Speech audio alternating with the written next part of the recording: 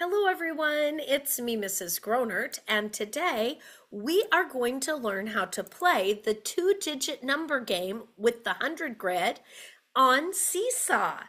So the first thing you'll have to do to play the game is click the activity in Seesaw, then click Add Response.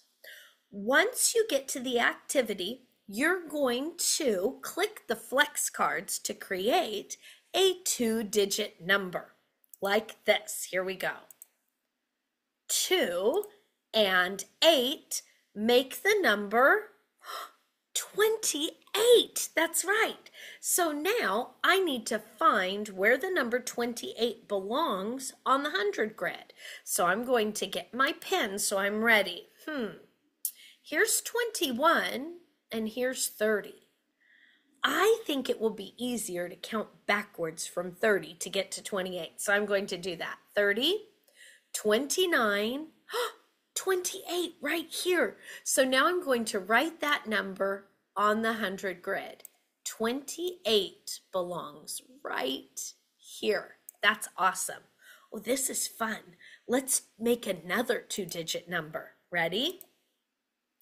4 and 9 make the number 49. Where does the number 49 belong on the 100 grid? You're right. 49 is the number right before 50. So I'll write the number 49 right here, right before 50. 49. Oh, this is a lot of fun. Let's play one more round together. Ready? I'm going to click the flex cards to create a two-digit number. 6 and 5. Okay, that's the number 65. How can I find that? Well, I see the number 61. I think I'll count up to find that number this time. Ready? 61, 62, 63, 64, 65, right here.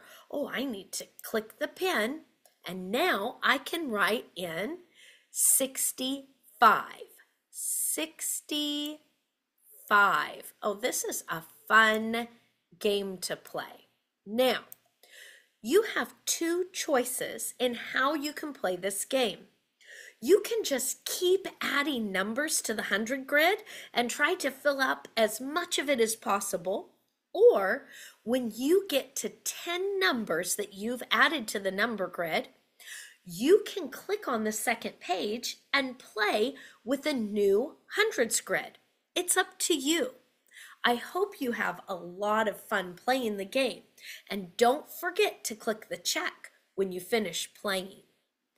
Teachers, if you're interested in this game, a link to the activity in Seesaw will be included in the description of the video.